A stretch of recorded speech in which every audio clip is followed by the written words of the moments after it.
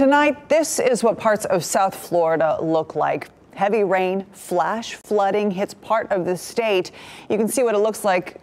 People are dealing with several feet of water there. But it's not just impacting the roads, it's also impacting the skies, leaving a lot of travelers stranded.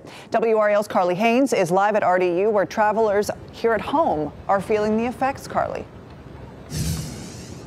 But there are still some lingering delays that you can see on this board from that severe weather in parts of South Florida. And this isn't just Florida airports that we're talking about. This is impacting flights all over the United States.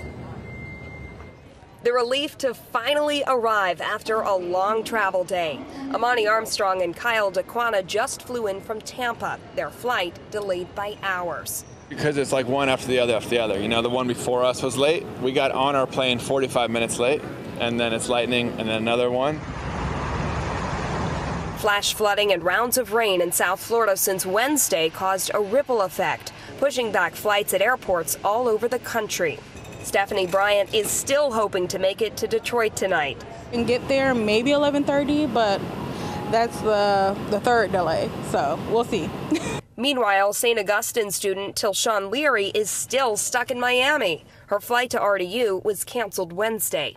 I tried to find different hotels closer to the airport, couldn't find anything.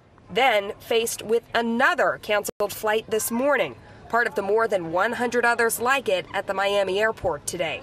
And I had to pay over, I think it was $400 for food, hotel, find a ride because they have no shuttles for the airport.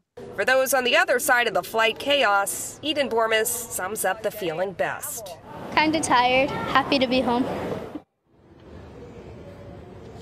And travelers are really hoping to get out sooner rather than later, as more rain is expected for that area over the next few days. Carly Haynes, WRAL News, live at RDU.